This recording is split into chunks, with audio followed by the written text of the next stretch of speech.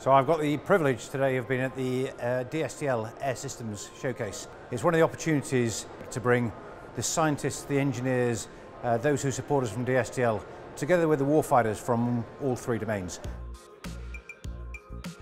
So Dstl offers huge benefits to MOD. It's evidence-based decision making. It's going into strategic decisions both in the department and with ministers and seniors across government. The second thing it does is it allows the science and technology community to be best in class, to be first in class, world class about some of the capabilities that we can embody both in the Royal Air Force and across the air domain and in defence. What we have seen and what we're seeing here today, some of the demonstrations, recognises the rate of change of pace, of the rate of change of the environment. The folks in Dstl allow us to think differently.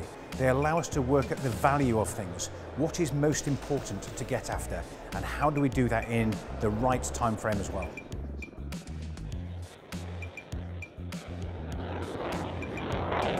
From the very outset, we don't just look to ask advice of our Dstl colleagues. We make those decisions together.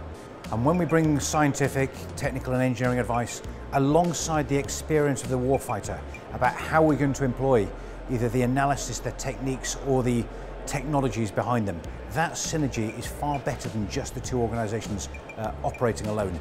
It is brilliant when you see those outcomes together. Dstl brings a unique insight. It brings decision quality evidence and world-class technology.